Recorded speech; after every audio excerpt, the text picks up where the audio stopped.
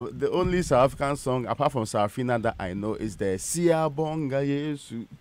You don't know that. So is that why you were dancing off beat because you were singing that in your mind? Yeah, I'm singing a different song. Right, That's right. This is an awful attempt to sing this morning. Anyway. Your talents are not in singing. Oh, don't do that. Anyway, of progress.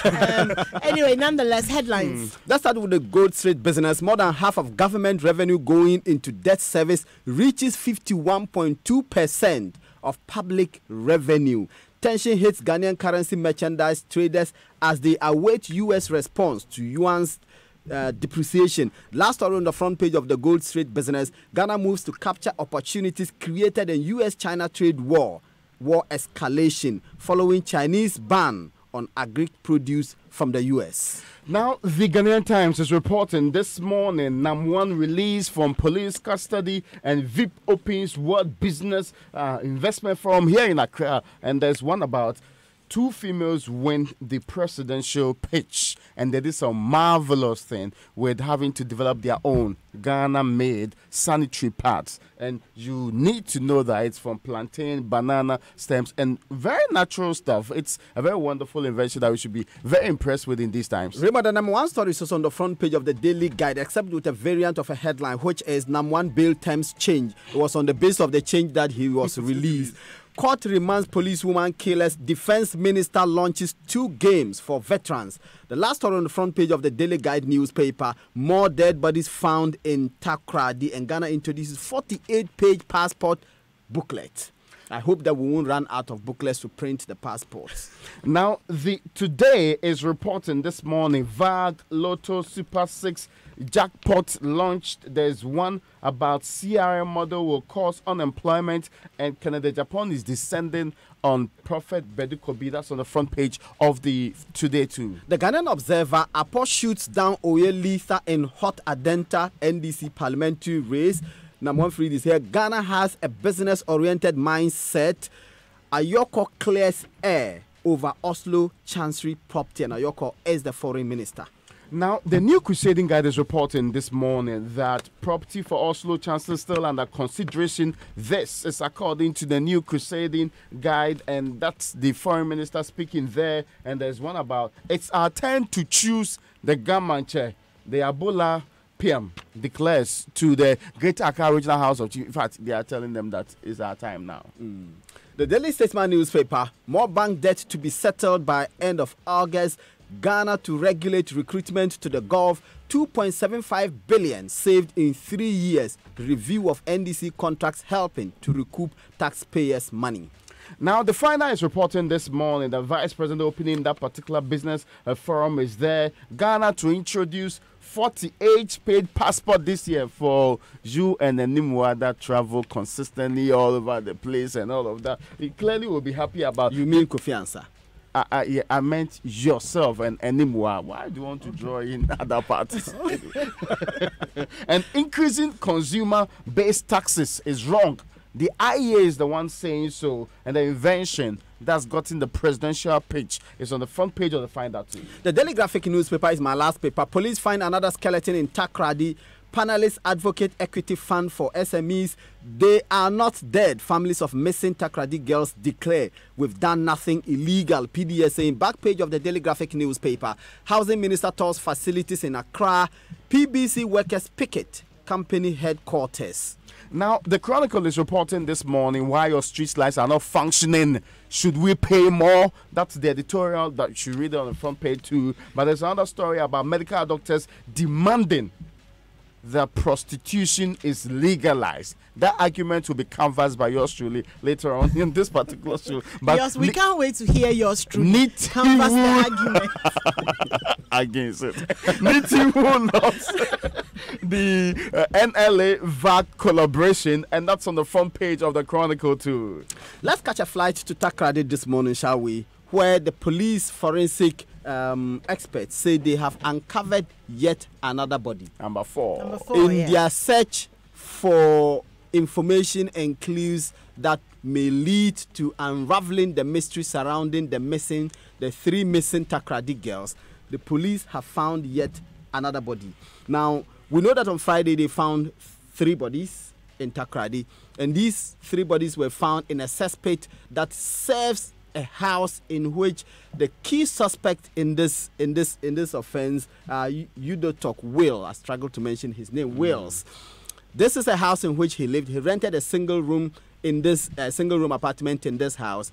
The cesspit that serves this house, it was from that cesspit that the 3 remains were found. Now they found another body. This time, this is found in yet another building which is connected to this suspect. Now, this suspect, after he was arrested by the police initially and granted bail, he jumped bail. And when he jumped bail, he went to hide in an uncompleted building. The police found him from that uncompleted building. Now, following last week's discovery of the body of the remains in that cesspit, they decided to go back to that uncompleted building from which they arrested him when he jumped bail. Now, it was in that uncompleted building that the police found yet another body part. And a source told the Daily Graphic newspaper that I must say that where the current body was discovered was the same place where the dress, the headgear, and the rubber slippers the 3rd victim wore when she was kidnapped were also found.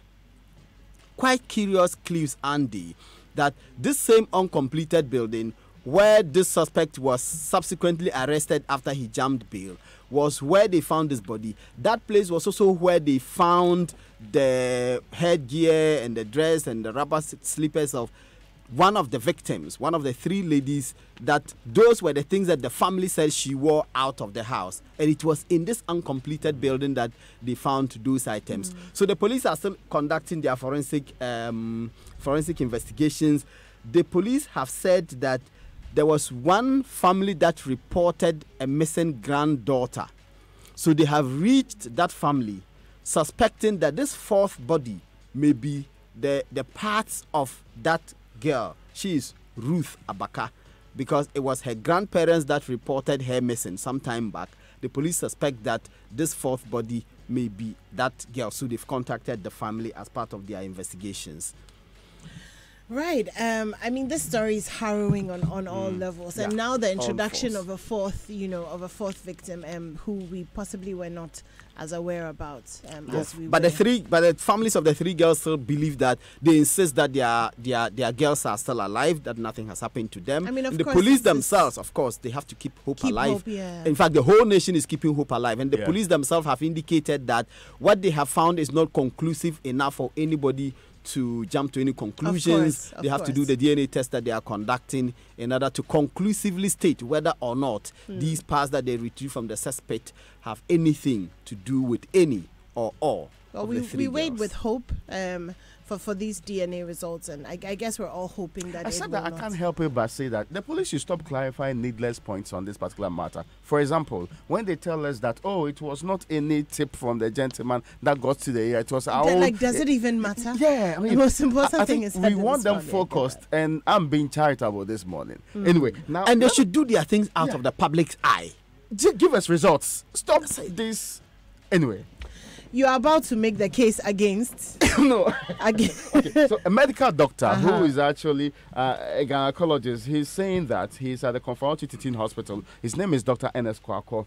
He's actually saying that for Ghana to deal with the issue of prostitution properly, we need to regularize it. Okay. Don't make it illegal. Currently, the law, specifically Section 274 of the Criminal Offences Act, states that persons trading in prostitution, in fact, it says that if any person who knowingly lives wholly or in part on the earnings of prostitution, or is proved to have, for the purpose of gain, exercise, control, direction, or influence over the movements of a prostitute in such manner as to aid, abet, or compel the prostitute with any person or generally, shall be guilty of a misdemeanor.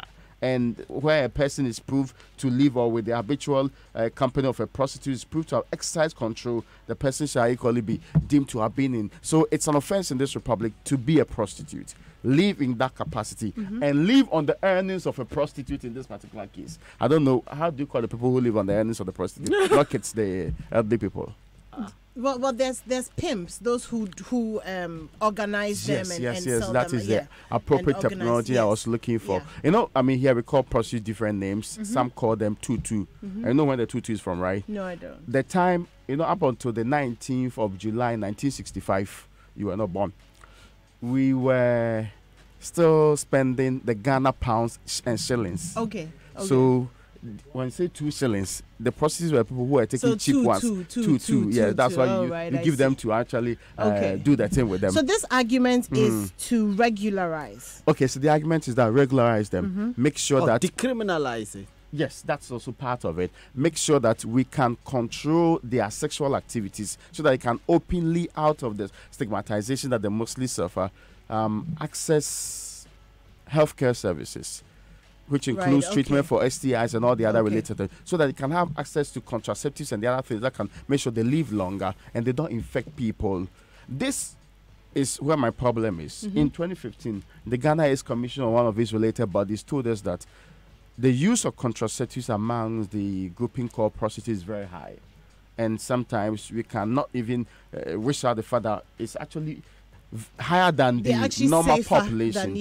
Not necessarily safer, but it's higher than the normal population in this particular case. Which means there's a certain awareness within that grouping that, and again, people ought to pay higher for the services of prostitutes if they really want to sleep with them without the contraceptives, and that deter people from paying higher for those particular services in this particular case. Okay. So that is, but his argument is that in countries like the Netherlands and other places where it is properly regularized. And the other argument is that, Maslow theory of needs, they put sex as one of them. Yes. To the people who patronize the services of these people, the understanding is that they need to have their needs met.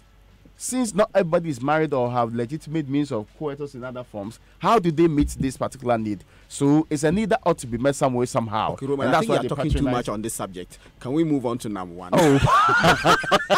So that is the call on Ghanaians to really look at the laws on that. I don't know how the debate is going to go, but maybe Parliament should pick it up. Yes, it'll be interesting to see how it goes. Particularly the point where they are allowed to ask people to pay more to have unprotected sex with them. That exposes them to danger. So if the people are willing to pay more, then the protections that they are offered by using all these contraceptives is completely eliminated. The other thing, Malik, one second, with this story is that there's a lot of abuse that goes on between the pimps and the prostitutes. So you find out that a lot of these pimps are getting maybe 80% of the earnings, and then the 20% is trickling down. And so they still live in poverty. Because the state does not protect them. It is these pimps that protect them. Exactly. And by the way, as an intern, my first story was on the arrest of prostitutes by the Adabraka police. Interesting. Well, Nam1 is out now, isn't it? So finally Nam1 is out, and I guess his customers, his company's customers will be excited. And Nam1, we are talking about Nanapia Mensah,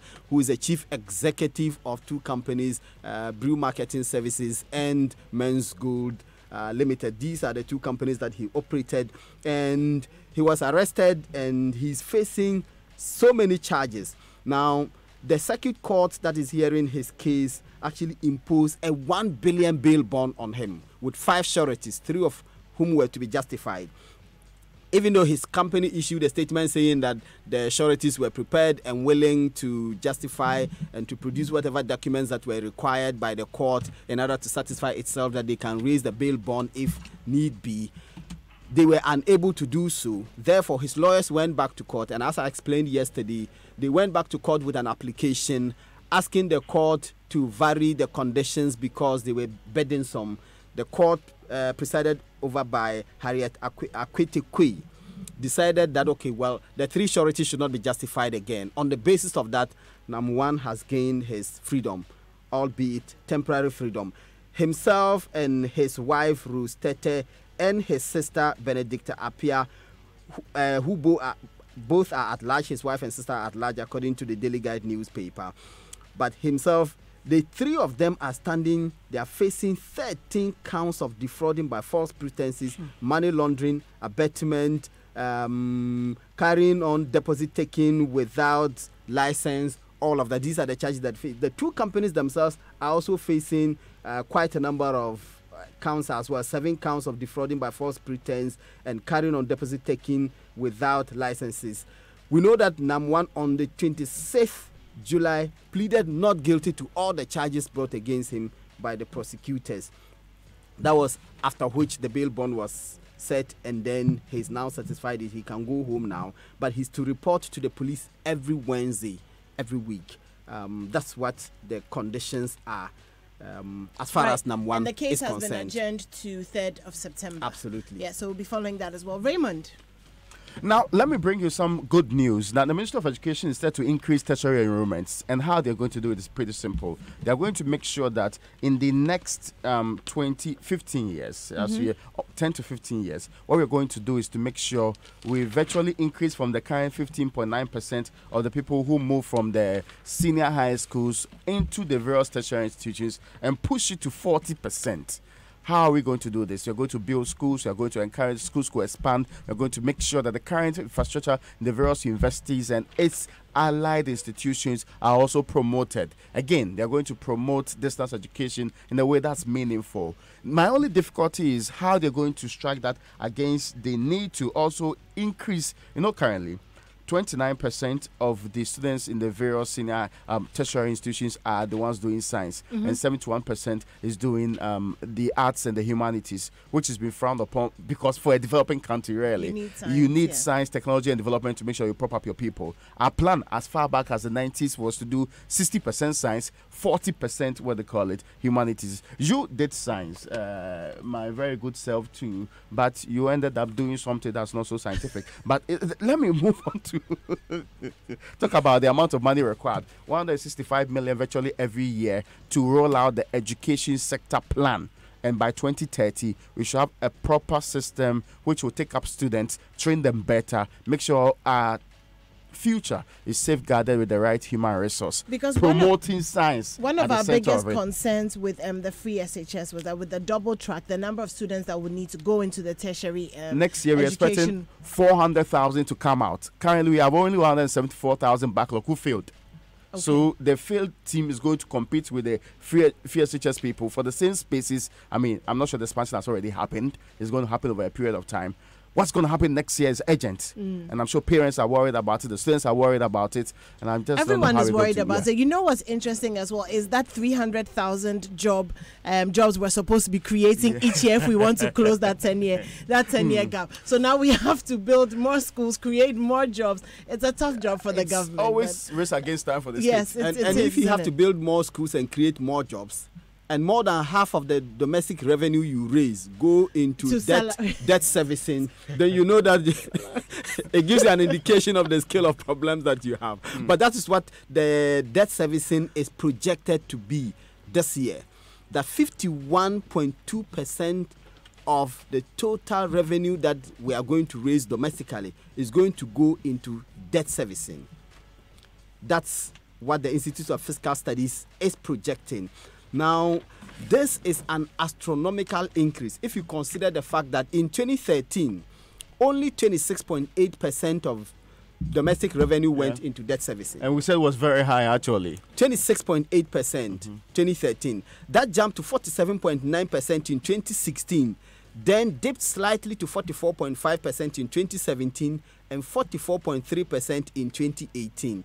Now 2019 is rising, if the projection is to be believed, to 51.2%. So that is more than half of total domestic revenue raised in this country going into debt servicing. But that's not even the issue. The bigger issue is that a chunk of this money is going into interest payments alone. So when you have large sums of money which you have raised domestically and it's not going into amortization, you are not paying the principal sums that you have borrowed. You are making interest payments alone. It tells you the scale of problems that you have. And the Gold Street Business is saying that previously our governments have always run away from using these payments and always talk about debt to GDP ratio. That does not give you the clearer picture of the scale of borrowing that you have. That's and true. How unsustainable it is. Of course, but we remember Dr. Mahmoud Bawumia talking about Ghana in 2016 using 10.2 billion for interest payments alone in that year, and comparing 6 important ministries and saying their budgets put together pale into insignificance compared to this interest payments. All right, Malik, thank you very much for that. Moving on swiftly to the online news reviews brought to you by Zenith Bank in your best interest and Goil Good Energy. Make your day productive by relying on quality fuel from Goil, your 3-time CIMG Petroleum Company of the Year. Goil Super XP and Diesel XP are additive to enhance strong engine performance and prolong the lifespan of your vehicle. Above all, you're guaranteed extra quality with a fuel analyzer from our mobile laboratory van. Get your money's worth every day by buying fuel and lubricants from any of Goil's over 360 service stations nationwide and experience good energy. Buy Goil, go Ghana. Goil, good energy. Goil, Yenara Yedia. And at Zenith Bank, helping you save time is our priority. So you can enjoy 3 great instant services at any Zenith Bank branch nationwide, as well as at our Ho and Winneba agencies. Number 1, instant issuance of Visa and MasterCard debit and prepaid cards. Number 2, instant replacement of Visa credit cards. Number 3, instant self-generated electronic pins for instantly issued cards. Sounds really good, doesn't it? Make the smart choice. Think speed, think Zenith. Zenith Bank in your best interest. And going straight into the online news review, My Joy Online says the Ashanti Regional Security Council is embarking on an exercise to clamp down on prostitutes and their patrons because it is illegal and a public nuisance. That's what Raymond was talking about a little earlier on. Also, police arrest suspected car snatchers during commissioning of new police station. So there was drama in Gomoa, the Gomoa East District yesterday afternoon. More on that on My Joy Online. BBC.com is reporting Nigerian star Techno arrested for traffic strip dance. So apparently the Nigerian musician Techno has been arrested for dancing with half-naked women in a truck in the commercial capital of Nigeria, Lagos. Right. Well, you can check out the BBC for that. We're going to take a few messages, and when we come back, we will have the news, the BBC news at 7 a.m.